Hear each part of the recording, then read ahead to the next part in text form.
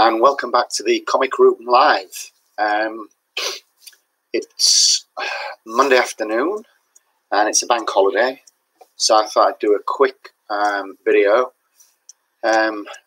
Basically, this is my haul from Thought Bubble Comic Con last year, and when I kind of had my gap from making videos, I still had ideas about what I'd like to do when I started doing them again.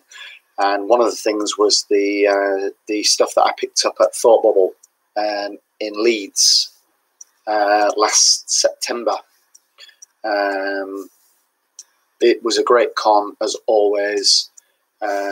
Once again, met a good friend of mine, Lewis, and spent some time with him, which was brilliant. And I picked up some good stuff. Now, normally when I go to cons, I take lots and lots of books with me for signing, but last year I deliberately made a conscious decision that I wasn't going to do that because it's just a bit of a drag carrying so much stuff around. So the stuff that I did take to get signed was very kind of specifically thought out. Before I go further, I'd just like to say a big thank you to the people who watched my Welcome to the Comic Room video that I did last week. Appreciate people watching my videos. Also picked up a couple of subscribers in the last week, so again, thank you to the new people who've subscribed, and thanks to all my subscribers. Really appreciate it. So before any further ado, let's get on with the stuff that I picked up at Thought Bubble last year. First of all, the couple of things that the couple of books that I purchased. The first one was this, oh God, it's always awkward to get. There we go. X-23, #1. Picked this up specifically because it's a Lucio Perillo cover, and I'm a massive fan of Perillo, so I had to get a copy of this. And then I also picked up another Perillo cover, another exclusive. This is for and managed to get this for just £1. The reason being, the guys who were selling some of these covers are happy with the condition.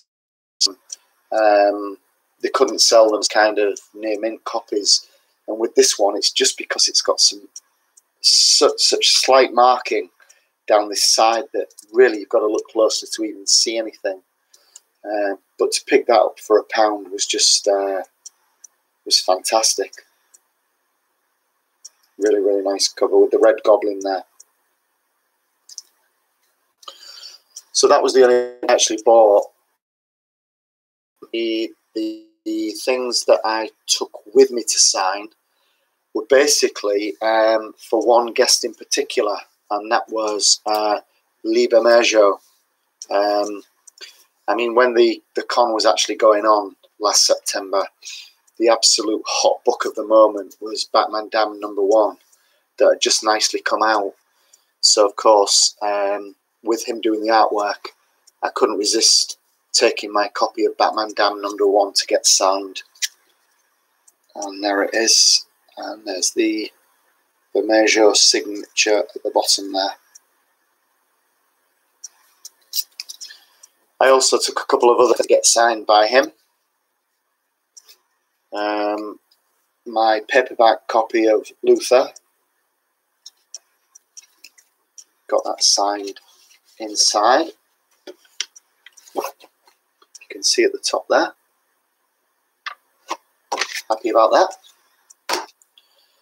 And then I also took a couple of copies of one of my favourite covers that he's ever done. And that's Suicide Squad #16. Really nice cover. Signature at the bottom there. And I got a second copy. Well, I took a second copy to get signed. Love that cover. Absolutely love it. I also got some signatures from some of the guests who were there that I had not taken books to get signed, but I actually picked up ones when I was at the con. First of those was issue number 1 of Bone Parish from Boom Studios. Lee Garbett was there, the cover artist on this, and he's just there. Excuse me, I've got a bit of a cold today, so I'm suffering a bit. I also got a free copy of Fatale, issue number 1, and managed to get that signed by Sean Phillips. Well, he was actually giving the copies out, and he signed that for me. Didn't cost me a penny. And Comic Con, who I always enjoy into whenever he's there, is Lawrence Campbell, and I was chatting to him. He was asking me if I read much Hellboy or anything kind of stuff, and I said that I hadn't really read anything because I was a bit intimidated by the amount of stuff that there was, and didn't really know of a good jumping on point, that kind of stuff. So he was selling some issues, and he actually suggested this particular run of 5 books, which I got, and he was selling them for just £1 each. So I got, and he signed all the copies. I got BPRD Hell on Earth issue number 143, and he signed there. 144.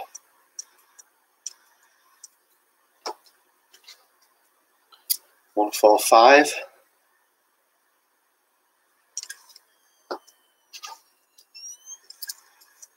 146. And 147.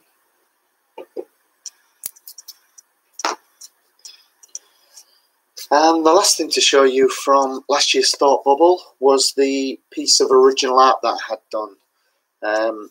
Another favourite person I would like to chat to if I get a chance at a con is Charlie Adlard from The Walking Dead.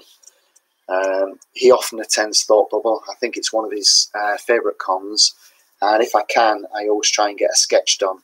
In previous years, I've had the Governor with eye patch done, and also Negan. So this year I decided to go for Ezekiel,